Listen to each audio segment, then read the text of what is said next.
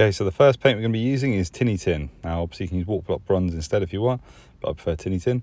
You'll be dry brushing this over every single one of these armour pads like this, and that should give a nice finished coat.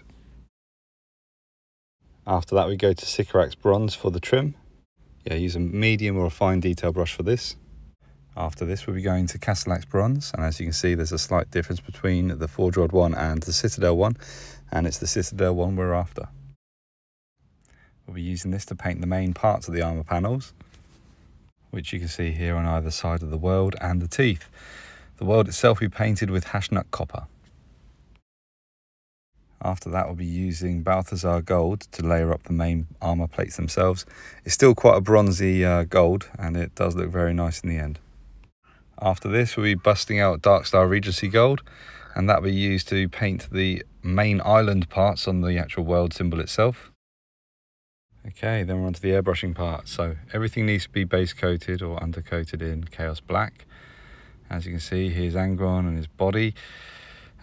He's one part. We need both arms to be black first as well.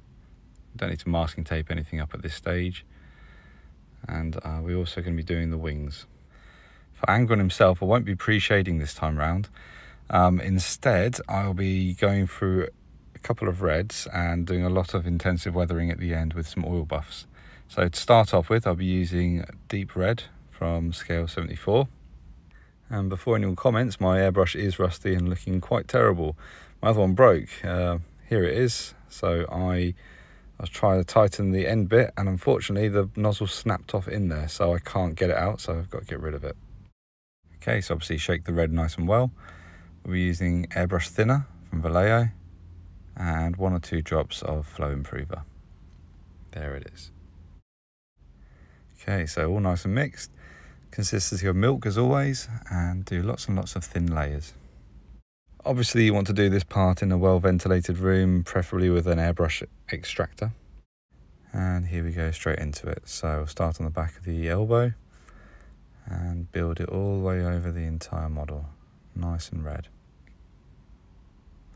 It's a nice deep red. I use the same one for Cabanda as a base coat, and I do try to go a bit more zenithally with this, so it does add a little bit of natural shading.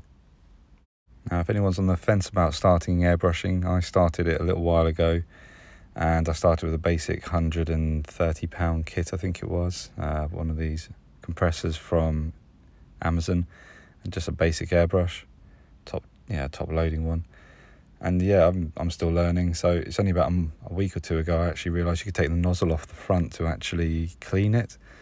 So up until that point, all my airbrushes have been getting gunked up and destroyed, but it's my fault really. Haven't been asking questions and trying to learn more about this method of painting. But it's something I wouldn't live without now. Then the torso gets the same treatment as the arms. A nice deep red all over. Head as well. Try to get into the nooks and crannies. And as you can see, his face is already starting to look nice and deep and red. And just be careful where you're holding him, because you don't want your fingers to be rubbing off the paint.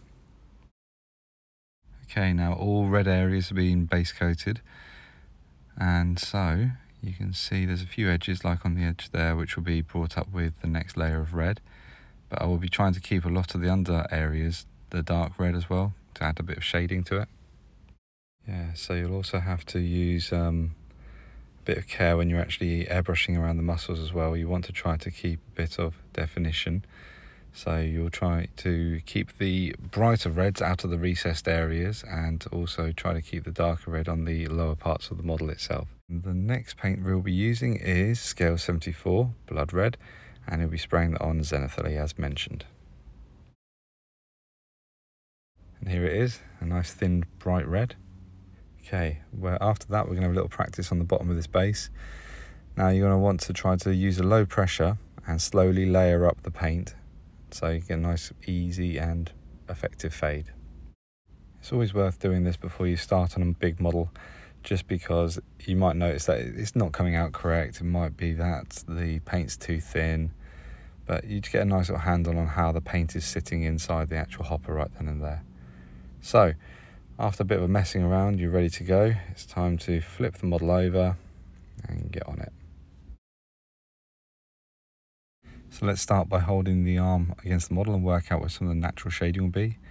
So we're going to be trying to get the back of the biceps, but not so much on the underneath. So let's do the back of this tricep and the top of the arm. I don't know what the name of the muscle is itself, but yeah, right up there. There will be a shoulder pad over there, so I'm not going to go mad, but I just want to have a little practice. So then we go on to the tricep itself. Hopefully I'll try to maintain a bit of focus for this. There we go, slowly, low pressure, and carefully tease it onto the model. There we go. And continue.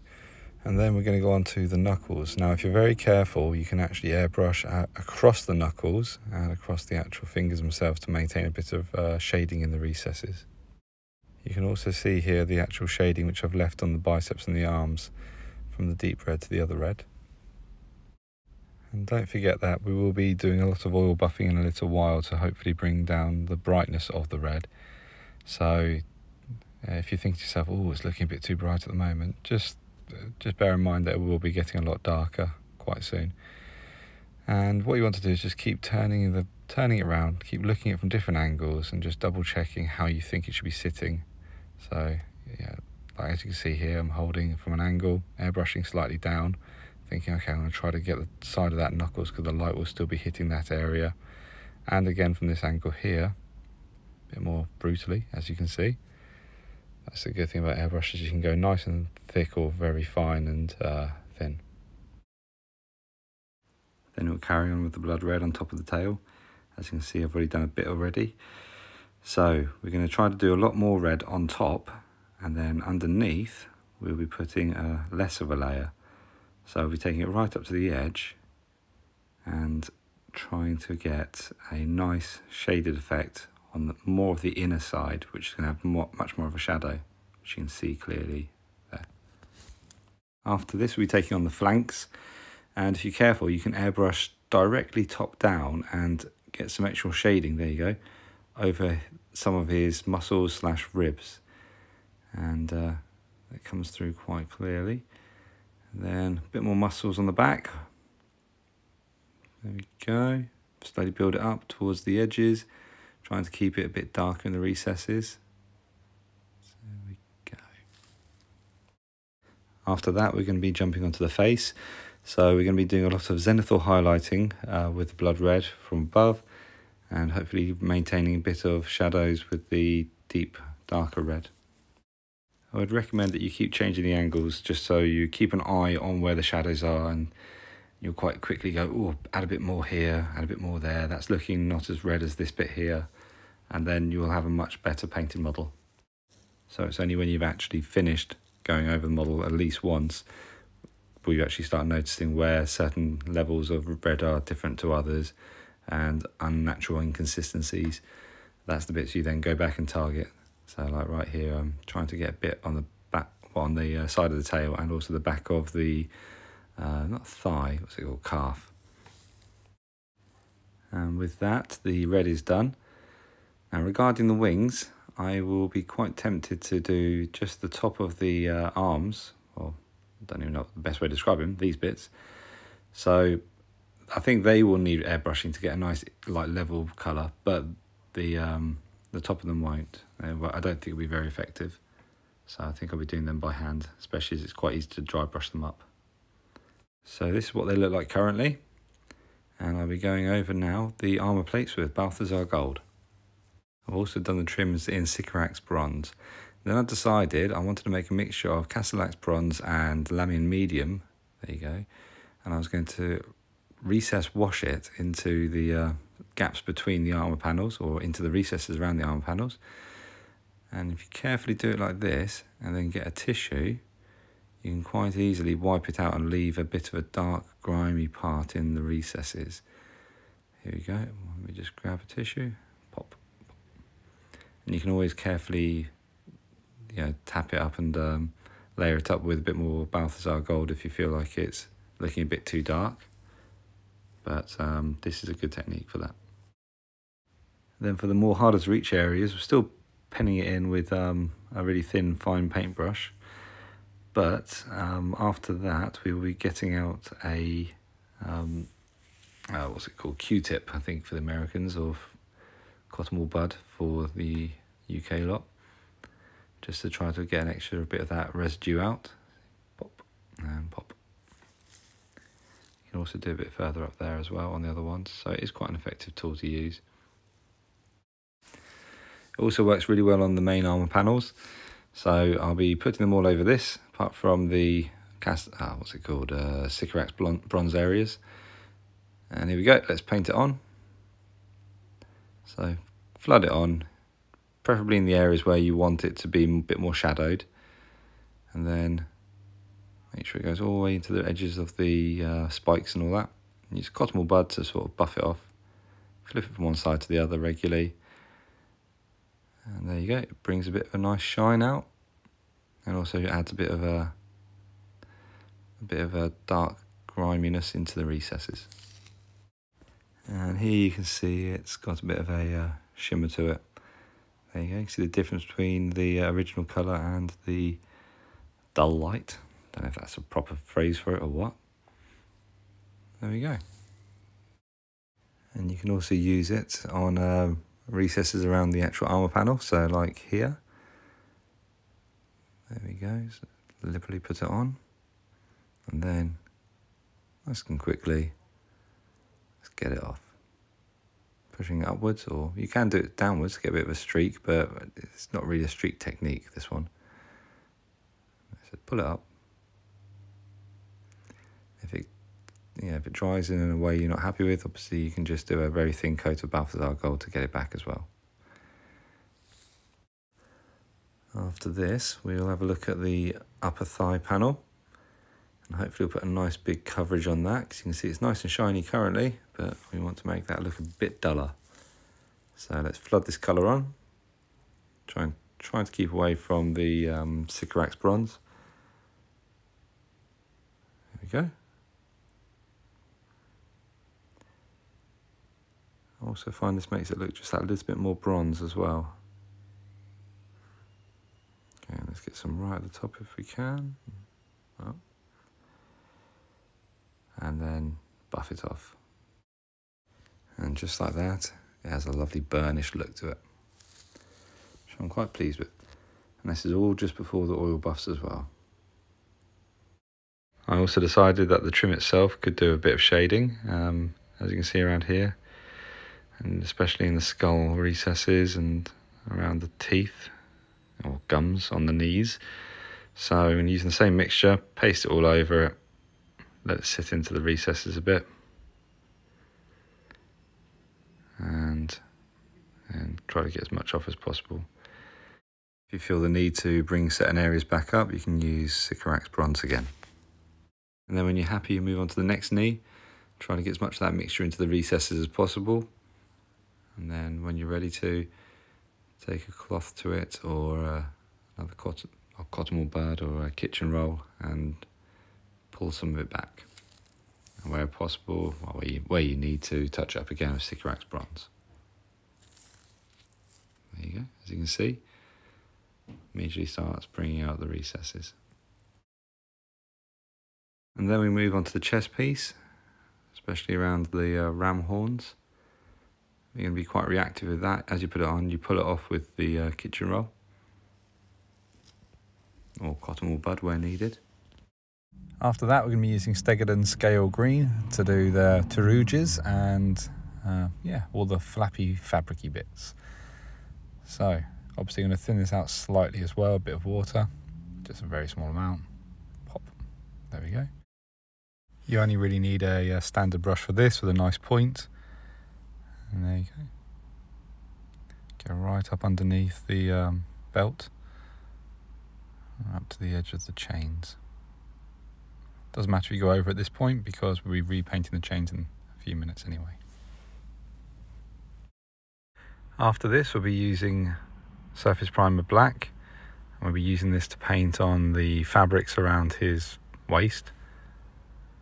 These bits up there, as you can see. Oh, let's get it focusing. And pop. There it is. Right, so black all the way up there, all the way around. See where the fabric is. and also on the hairs and which you find all over his body. And then we'll be also doing the butcher's nails.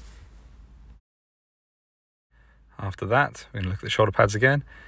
I used Castellax bronze just for the tips of the housings for the spikes there. Don't know how else to describe them really. And then we used dwarf bronze or dwarf gold just to edge highlight them up right there. That's a scale 74 colour, it's really nice.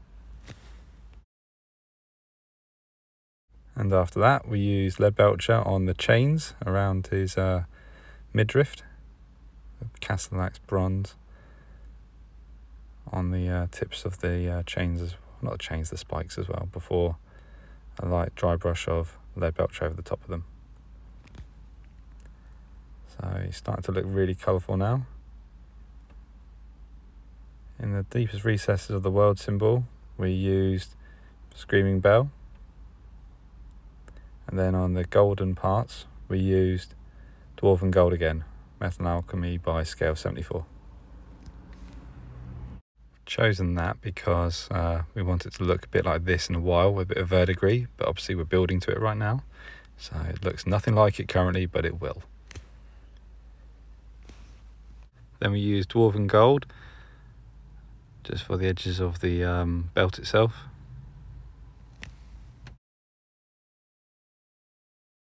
Then on to another shoulder pad. So Castellax bronze all the way along the teeth, especially at the top, followed by lead belcher along the teeth themselves.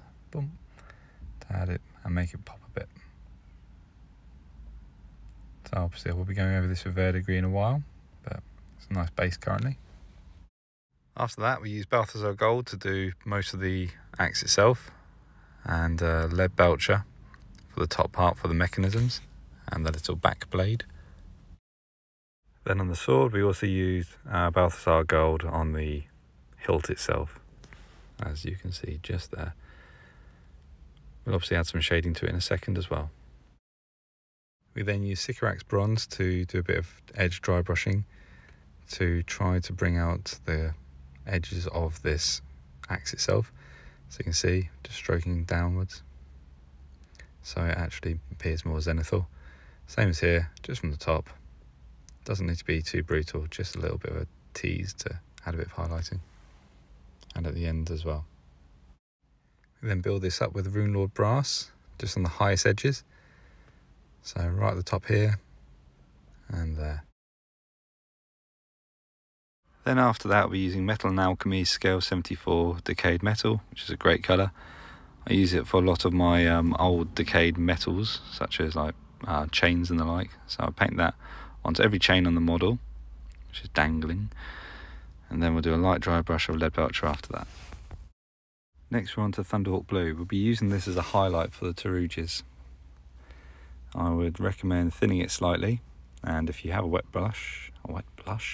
palette, I'd recommend using that as well, because they are brilliant. So we're getting them all over the folds, as you can see here, and the creases and the naturally highlighted areas.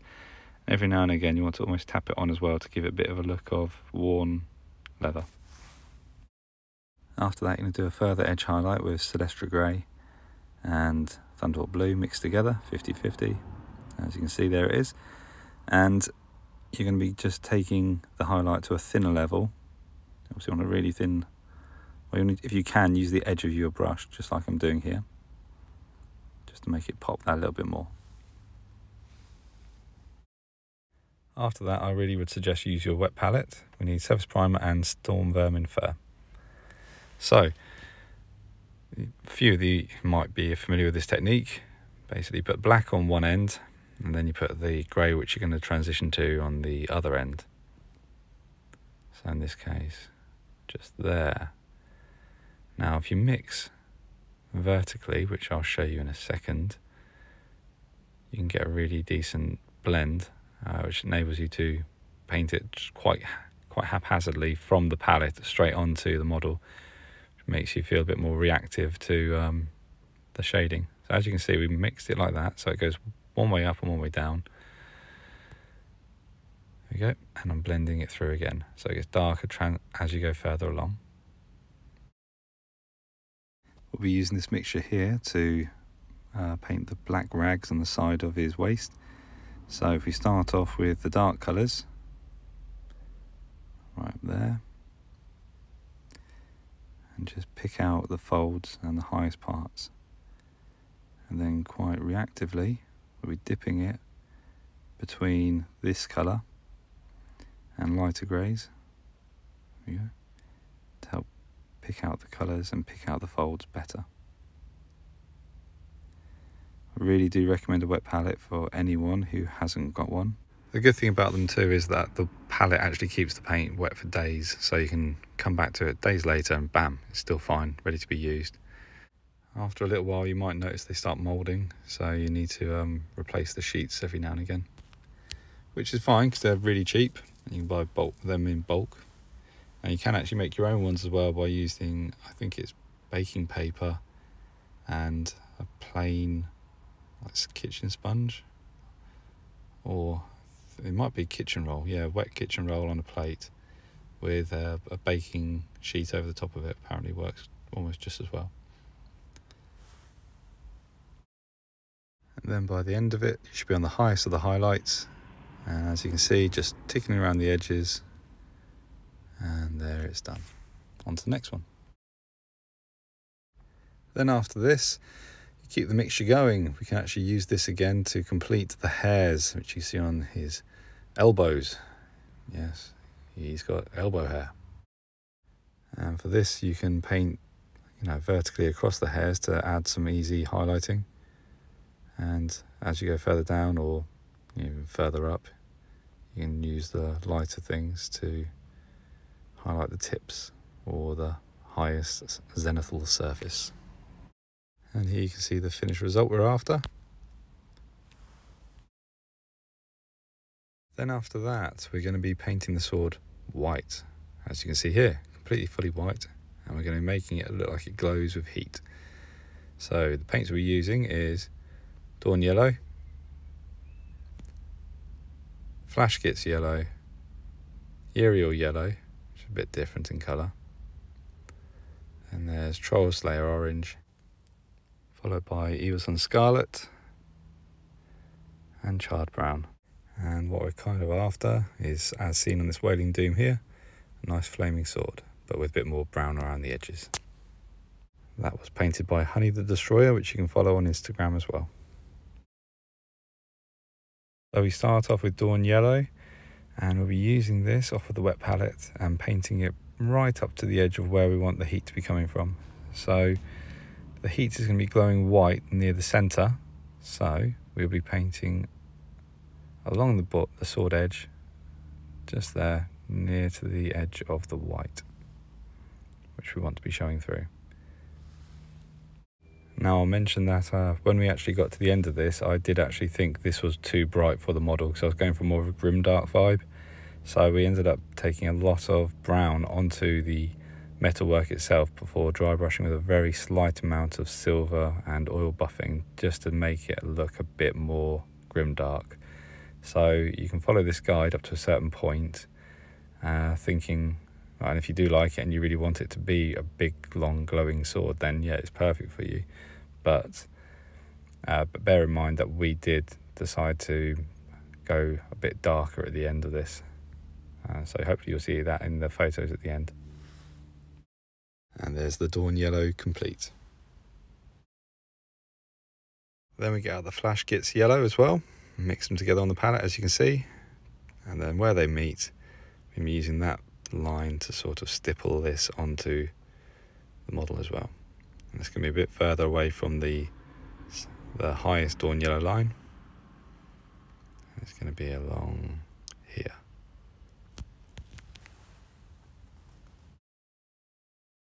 And that's what we're after. Bit of a mottled look, as you can see. And we'll be on to the next paint now. Then we're on to the Uriel Yellow.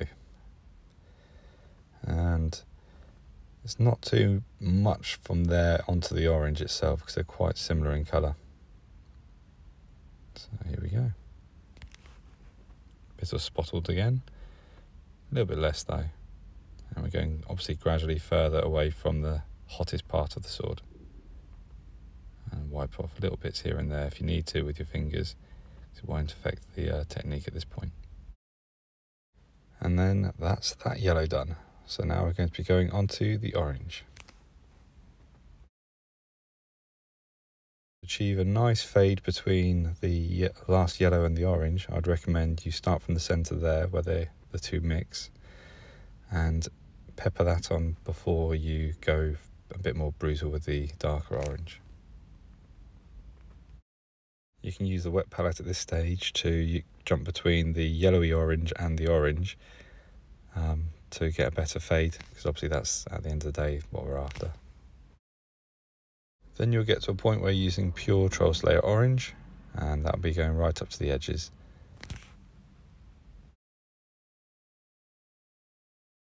We're on to the red. So, as with the previous step, mix the line between the orange and the red so you can quite easily get a better transition between the two. Then you want to start stippling it right at the edges,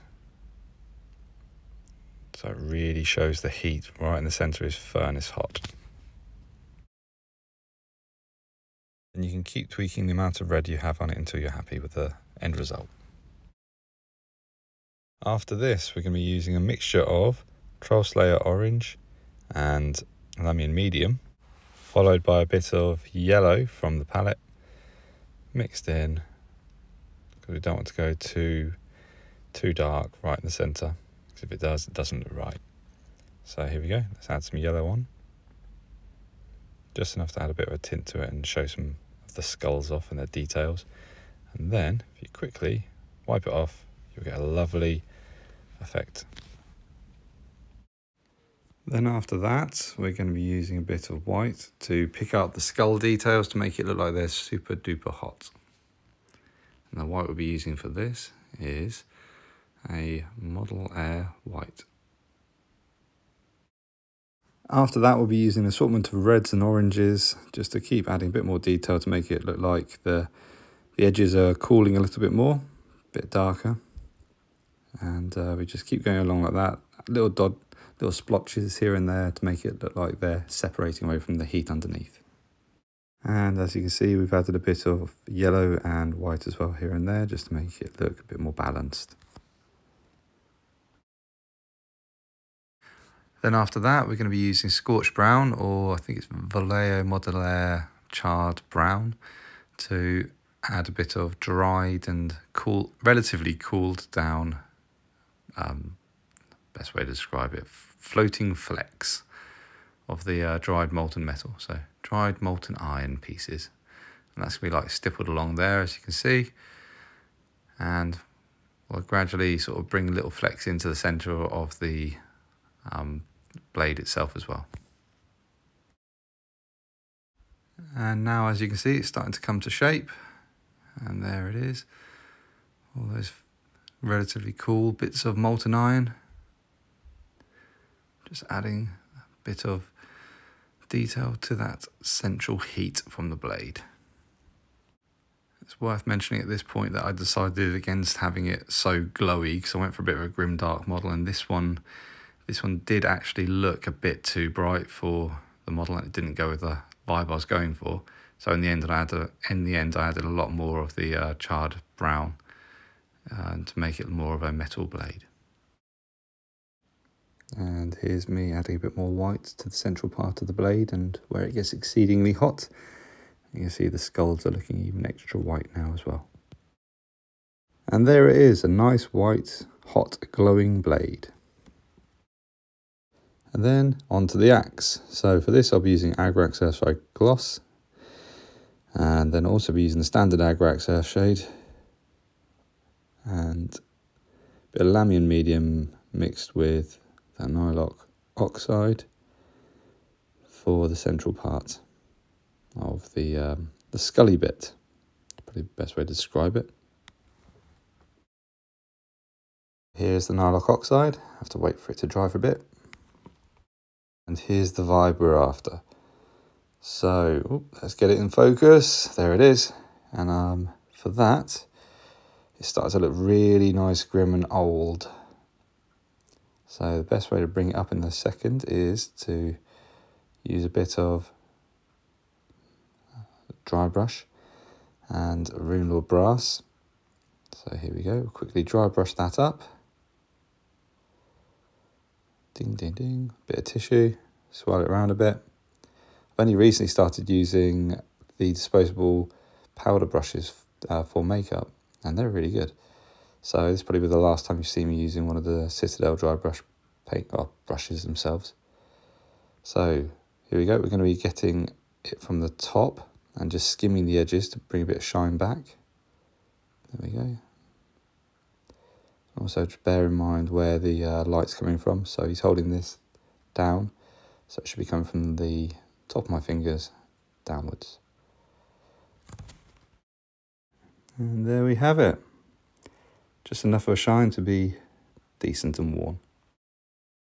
After that, we use a bit of Iron Breaker to dry brush the lead belcher. You get that nice and shiny, just on the edges, nothing too mad. Mainly because the next stage will be one of my favourite parts, which is Blood for the Blood God. So, get some of this out on the palette. Now, there's a few different ways of actually sponging or streaking blood on. I really do prefer the sponge technique, so that's what I'll be doing. Just choose a bit of sponge, pinch it off, and then you're going to dab it in the Blood for the Blood God. Make sure it's all congealed and a bit horrible. The older or the longer the Blood for the Blood God's been sitting, the more congealed and horrible it is, which is why it's quite decent to use after a while. And then let's just get it all up there. You can do some streaks as well by sort of jabbing at it and like dragging slightly, but don't go too mad. Just try to use a corner bit when you want to do that sort of thing. There you go, it's looking suitably grim and horrible. But think about how far blood goes. You can do littler splats a bit further up the blades as well, and even further onto the shaft of the main axe head itself. Shaft? Is it a shaft? Is it the pommel? You know, the lead belch bit up there. And then you can also use the paintbrush as well to do little drags and streaks. Just like that, flick it carefully along.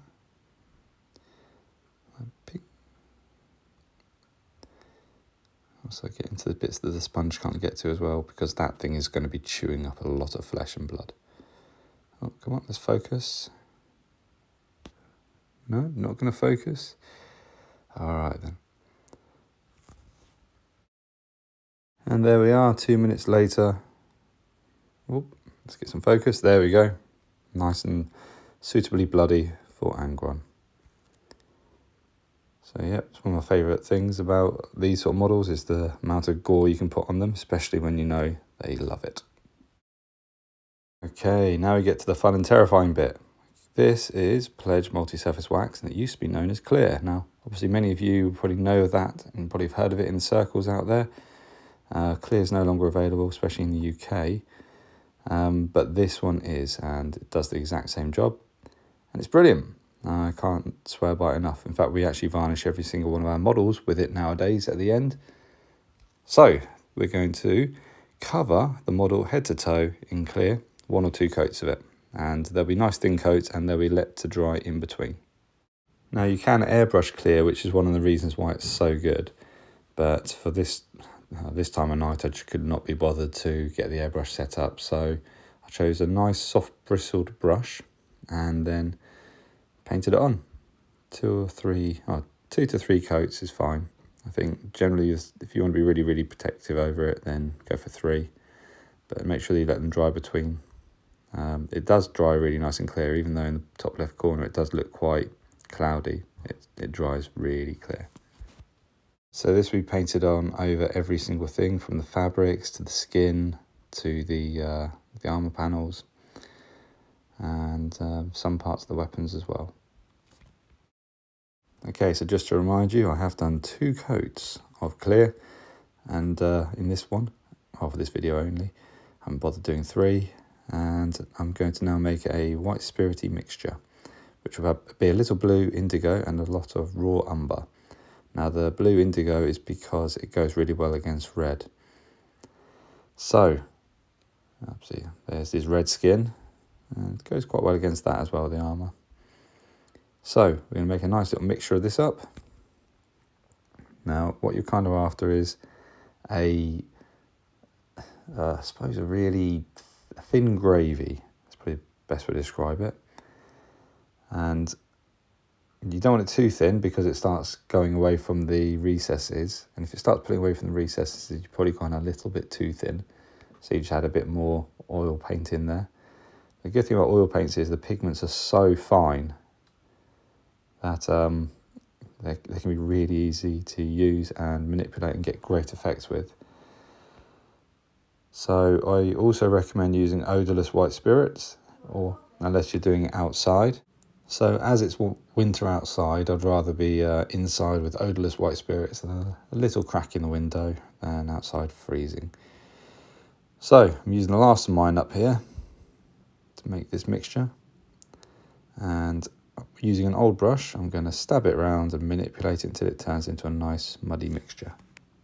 Practice makes perfect, and if you need to add more oil spirits here, well, oil spirits, if you need to add more white spirits or oil paint in at this point, you can. There we go. As you can see, a nice thin mixture, and you can see the white spirits pouring around on the outside. So you can always just grab it, white spirits, stab it around, thin it out a little bit more if you want. But you can see the mixture we're after. Then from this point here, we're going to grab our first armour panel. Should be putting gloves on, but I have forgotten to put them on clearly in this video. Stab it on, cover every single part of it. That's what I'm choosing to do anyway, because I'm really after a grimdark look. So smear it all on. And the first time you do this, it is quite terrifying because you're convinced you're making the biggest mistake of your life.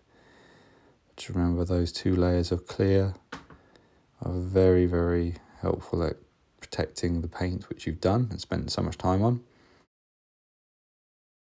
And here I am with my gloves finally on, like a sensible boy.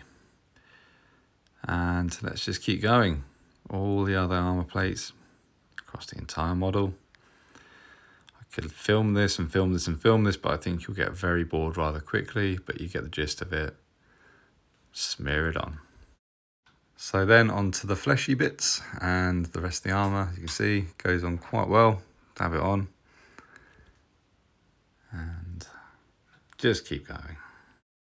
At this part you can see why I decided to go away from a very bright blade, because it didn't go really well with the grimdark, which is a shame. Oh well. And then we're going to do his face.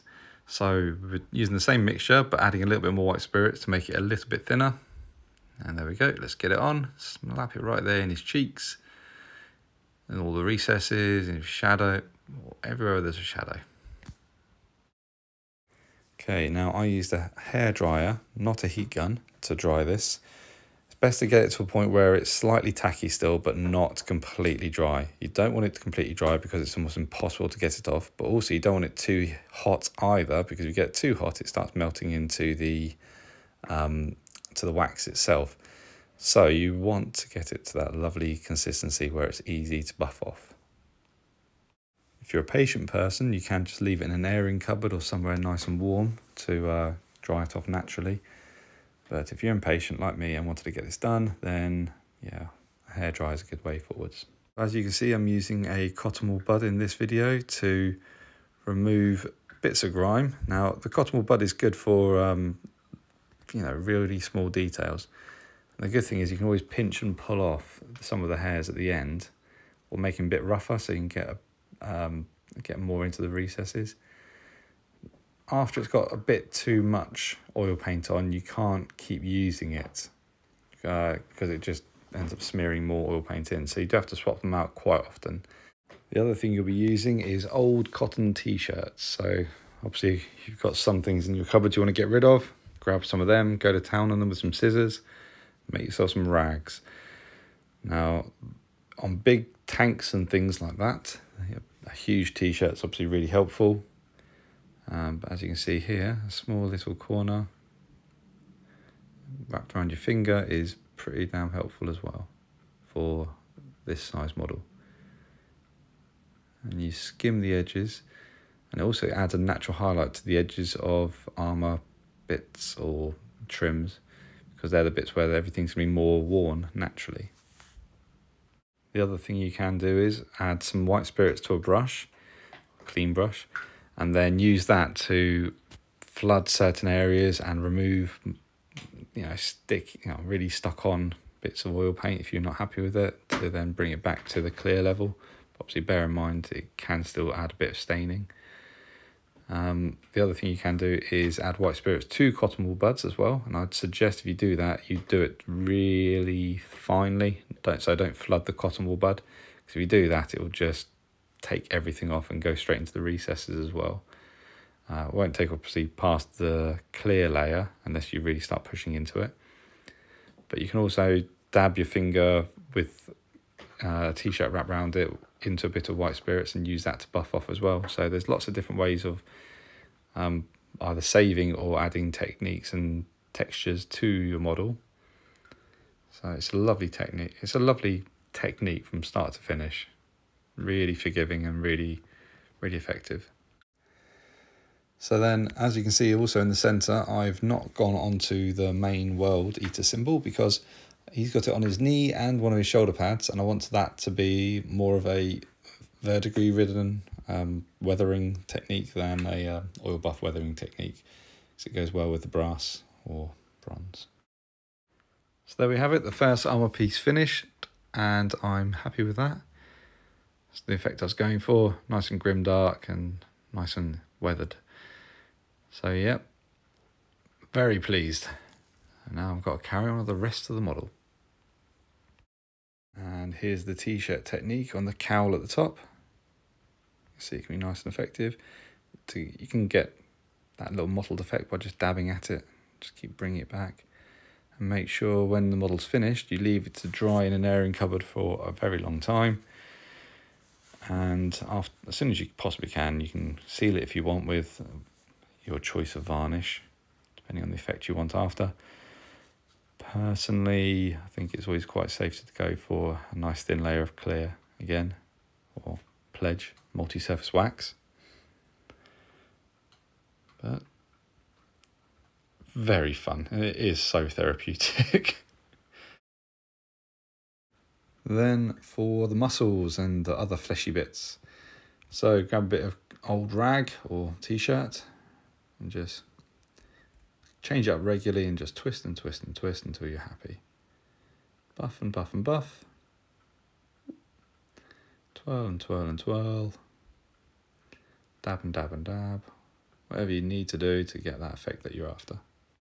And then for the difficult to reach areas, like knuckles and hands, just make sure you switch out to a cotton wool bud when you need to. And remember the advice on fraying the end of it if you need to really get into those recesses. And that's as simple as grabbing a cotton wool bud, pinching the end off like that, pink, and there you can see, ruffle the edges. Get right in those hard to reach recesses. And also if you really want to start stabbing around in there with a brush with a bit of white spirits on, really fine pointed one of the older ones anyway, you can use them to get the grime off of the central part of each of the flat surfaces. Don't go too mad though, because it starts looking unrealistic. And here's the arm with the bright blade. So really enjoyed doing that skull and the chains on it as well. But as you can see, look how bright that sword is. It's very nice, and if that's what you're after, then great. Otherwise, I'd suggest dulling it down and changing it to a bit more irony like we do later in the video. And here I am using a bit of white spirits on a brush to bring off the central part of each panel and make it a bit more bright, yeah, bring back the colour. But as you can see, if you go a bit too much in certain places, it can look a bit poor. So you have to be quite careful. It's a bit of a balancing act. But you can always add a bit more white spirits if you're not happy with it. Not white spirits, oil paint. So the wings are the same. You jump between t-shirts and cotton wool buds with white spirits. There we go. Just to get it done as quick as possible. Just keep buffing. Yeah, this wing itself only took me 4.5 minutes to do. It's quite nice and easy and effective. So then we're on to the armour itself, and we're going to be using the t-shirt again to pull off some of that oil paint. So here we go, buffing away. Nice and happy. It's so good that it just has that natural shading to every single bit of armour or body or tail in this instance as well. There he is, he's starting to come together now. I've done the knee with the skull on it. Pinch and pat. Get some detail off. Any bits you want to look really nice and worn and clean still, you just brush them a bit more. So that's the effect we're after. You can see we've done a bit more on the chest plate there. It's quite difficult around the horns because you still want to keep some grime in the recesses, so you have to be quite light with that. Otherwise, yeah, because the detail is quite shallow there, and you might rub it off too much. Then on to the peruges at the bottom of the model. So I'm using a folded corner of a bit of torn t-shirt here to dab it off. But then after that, I'll be going to town on it with a cotton wool bud. Just trying to bring some of that detail back, especially around the golden belt buckles and stuff as well. And then if we get a bit closer, you can see the effect we're after. And the good thing is it starts looking a bit like a nice leather as well. It's really good. It still keeps a bit of grime around the bolts as well. And in the little corners and recesses on the hanging spear tips. I don't really know how else to describe them, but hanging spear tips sounds fine. Then we're on to his back plate. Now I had thought about having a some infernal heat sort of emanating from the centre of that vent in the centre of his back. But I ran out of time. I decided against it. So I just decided to go through and just leave it as it is. Might add a bit of weathering powder, like some soot towards it, on it at the end, but for now, just going to skip past it. Then we're on to his face. And we're going to start off with a bit of torn cotton wool bud. Bring some of that back. Here comes the red. As you can see, just swirl and swirl and swirl until you start getting his red features more prominent. Okay, so let's have a close up on his face. I'm quite happy with that. So obviously if you want it a bit more red, then obviously you can go over it again as well with some of the reds we used earlier. But if you still want it a bit more grimdark, add more oil buff to it, or more oil mixture to it, and then buff it off again. Or you can just keep buffing until you get back to the red sheen that you're after. I actually found the tail the most disturbing part to do, actually. I found it quite difficult. So it's one of these ones where if I push too hard, it's going to remove the detail. But as it gradually gets thinner and thinner along there and the detail gets more shallow, it's one of these ones where you have to be quite on your toes about how far you've got to go with it.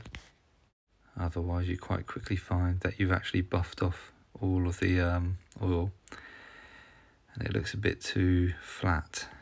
So take your time with this bit the most, and yeah, just remember to over buff the edges where it's nice and smooth, just to add a bit of extra colour.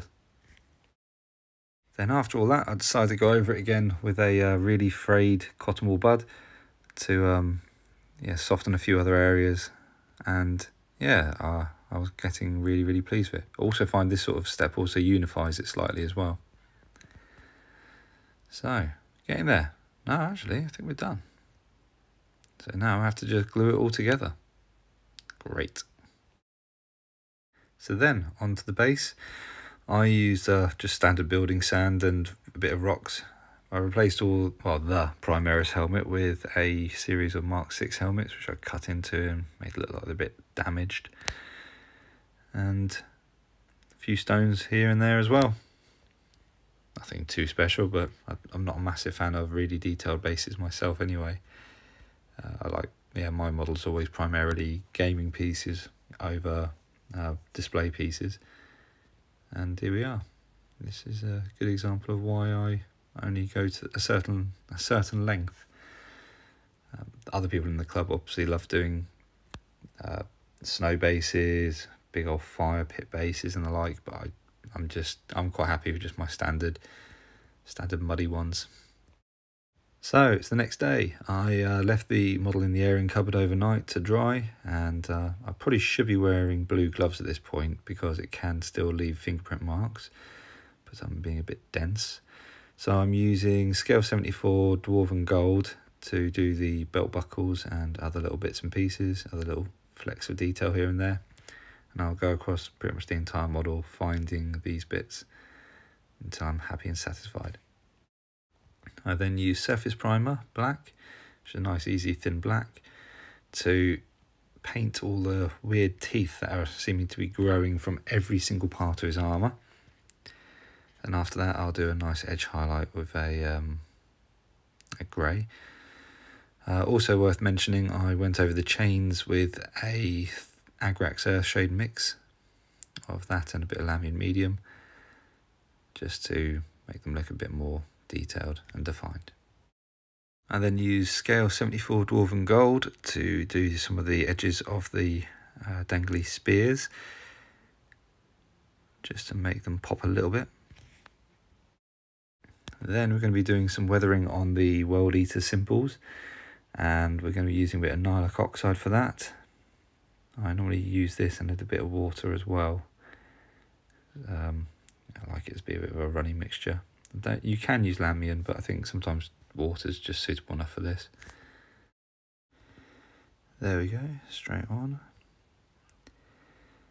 The good thing is if you have a bit of every now and again you might decide you want to grab a bit of extra water to thin it down or pull it off of certain surfaces. We can even use a brush or a bit of tissue again just to pull it back till you got the look you're after. So you don't want it pooling too much. If it's too strong in certain areas, it looks a bit unrealistic. So as you can see, I'm going to try to pull that off of there and just smear around in other locations. But also got to make sure the teeth, which are biting it, don't actually have any on it, because they're not brass either, or bronze. Brass or bronze. We then use it on his knee pad and a few little spots around his belt buckles, especially around the bolts themselves.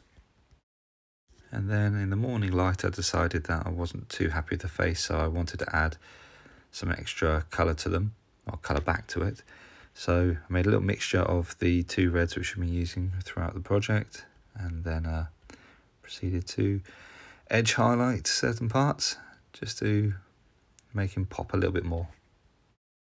So yep, finest paintbrush you've got, and then just go to town on cheeks and the little folds on his forehead, little wrinkles, little nose, because models like this, they just need to pop that a little bit more because they are the centerpiece of your army. And there we have it. Those little extra bits of highlight made him really pop. And just fix up that little tail bit there as well. So you can always go over the rest of the model, and anything you think you might want to add a little extra highlight to, you can. But yeah, pleased with that now. Just decided to do the back of his heels as well on this point. especially along the folds or the ridges. You can also add a bit of paint around his muscly areas, add that little extra bit of definition, but also don't forget that there will be some shadowy bits which are meant to be a bit darker, but use it to pop out veins as well, make them really stand out. Then decided to use Rakarth flesh for all the little sinewy pipes which go into his brain and across his armour here, there and everywhere. So I thinned it down slightly and decided to go at each one individually. And then after this I will be using some inks to make them pop and maybe a bit of edge highlighting. But there we go. And after that we use Iron Hand Steel to do the butcher's nails which are hanging out the side of his head. This will obviously then be dry brushed and inked a bit later as well. And now on to one of my favourite parts, gluing models. So I haven't left any areas where I can actually use plastic glue, unfortunately, so I am using super glue, which isn't the most ideal thing. So if you really want to, you can go over those edges and sort of roughen them and take them back down to the bare plastic. So you can use plastic glue. But yeah, as stated, I am using super glue, which makes them a bit more delicate, but it still works. Oh, that's just lovely. And then the accursed iron halo onto the cowl. Nice fit as well. Yeah, look at that. Brilliant. And then onto the base. I use dried bark as a base for that, all over and up on and into the recesses on the rocks. Then after that we're going to be looking at the big old veiny bits which go into his head, and we're going to be using Basilicum Grey for them. So that's this contrast paint which is just great. So yeah, just paint it all on and it adds that lovely effect. It actually goes really well with the grimdark vibe. We actually use this on a lot of other things like Necromunda weapons as well, because it just looks so effective. And then on to the ones which go into his head, his brain vein, all the way down. Leave a bit more shading in the recesses and the bits which are open to the elements. Very cool. When that's done, you can add the cowl on to hide it all, which is just great. Now, my friend Engine Phil recommended that I stopped using things like Screaming Skull, etc. for skulls. He's actually recommended light greys, so here we are. I'm starting using light greys for skulls. Never thought I'd do this, but I have to admit it's really, really effective, especially for old looking ones. And then I got a bit caught short with a tongue colour, so I've used these three: Slash Grey, Emperor's Children, and a nice, I think, a blood red to make a tongue colour. There it is, his tongue. After that, I make a nice Nuln Oil and water mixture and arrange some blue tack. Now, the blue tack itself is for the skulls, because I don't want them to be, I don't want to hold them whilst they're drying, but I also want them to dry naturally. So a few little spots of that, and then let's just cover them in this Nuln Oil mixture and then stick them into the blue tack so they dry hanging off the ground. And then don't forget the ones on his head. After that we used Dawnstone to do the rocks on the base. I then made a little mixture of Rakarth flesh and Corvus black for the hooves. So spent a little bit of time researching what they should look like and decided this is probably the best mixture I could possibly go for. So here we go. And the good thing about this is we don't have to go too mad, because we will be adding a bit of weathering powders over the feet in a while. So let's just get some colour on them at least. Add a little bit more Rakarth flesh for the ridgier parts as well. Just add that extra little bit of highlight. I then continue to use this mixture to do the edge highlight on some of the claws and the bony bits which protrude from the skin, just like here. So just on the edges using the flat of your brush. And this goes for the highest edges too.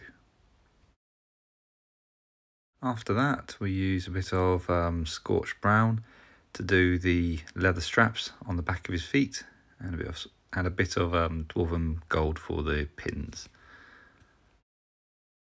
Then we go on to some Balthasar gold for the horseshoes, is probably the best way to describe them, for the hoofs. That goes all the way on these bits here. The definition at the back is quite hard to notice, but I think if you stop just in line with the rear of the hoof, you should be happy. Then when that's dry, a nice dry brush of Rune Lord brass directly over the edges with a very fine brush. Well, not fine, but standard brush, just from a nice angle. Then when that's done, we mat it down with a bit of Agrax Earthshade. Then we turn back to the skulls. All right, now a light dry brush of Ceramite White, because it's a bit of a dry one in my collection at the moment. So use that to just flick over the edges to add a bit more definition to the grey skulls. There we go, popping nicely. And then back to the base. Gothgore Brown, dry brush all over. There we go, nice and dry, and all over that base. And this is the first of 3 paints we'll be using over the brown which we set up right at the beginning. And this is followed by a lighter dry brush of Baneblade Brown. So let's get some extra excess paint off there and get it onto that base. There we go. Then finally a light dry brush of Carrick Stone. So this is actually the technique which they used to use on all the Forge World models back in the day. I don't know if they still do now. So all these colours are the same mixture that Forge World used to use on their Heresy ones. And I love it. I still can't fault it. It's my favourite one. It's my favourite painted base colours. Then after that we're going to be using a Agrax, Nuln Oil, water and a bit of Lamian mixture to shade all the rocks. So that's just pasted all the way on. Where I don't like it, I'll pull a bit of the liquid away. But yeah, it's a nice easy way of making the rocks look a bit more realistic. Then some more Ceramite White to pick out the skulls and also the helmets, which will be Blood Angels eventually. And to achieve that I'll be using the contrast paint, Blood Angels Red, which goes on really nicely over white. Then after that, you glue on his chain dangly bits all across his body, and yeah, getting one step closer to being finished.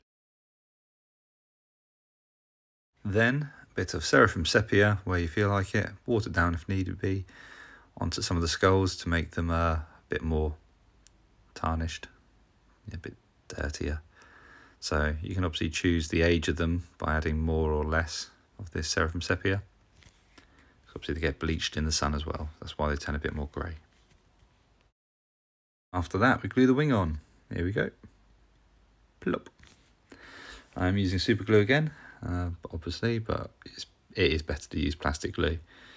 But I had no time or inclination to do that at this point, because it was getting late in the day again.